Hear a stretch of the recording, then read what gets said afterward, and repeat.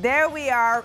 Ja Morant running circles around the Houston defense, splitting two defenders there. If you give it a second, we'll see it again. There he is, half-court fast break and splitting two defenders there. That's the jaw dropper of tonight.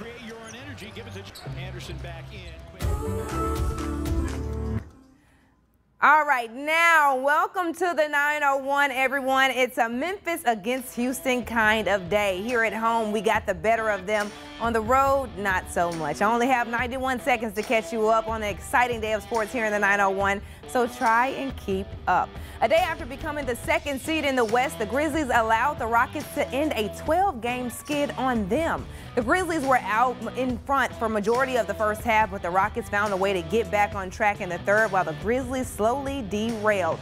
An unusual night for many of the Grizzlies, but Desmond Bane found his groove, leading Memphis with 28 on the night. The Grizzlies fall 123-112. Now tonight just might have been the last night for Alo to play in front of a sold-out Memphis crowd, and what a way to go out if he chooses not to take advantage of his COVID year. Why?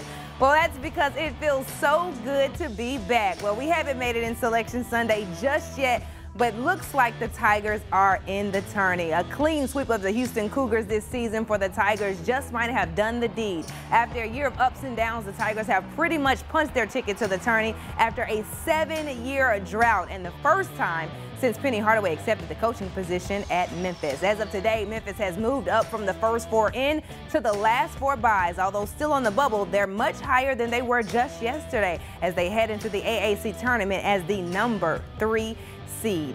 And on the women's side, Memphis is set to take on ECU at 3 p.m.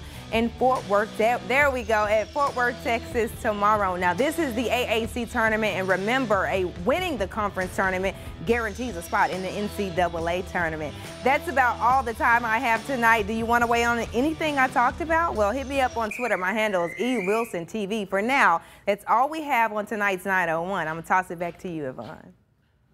Erin, thanks.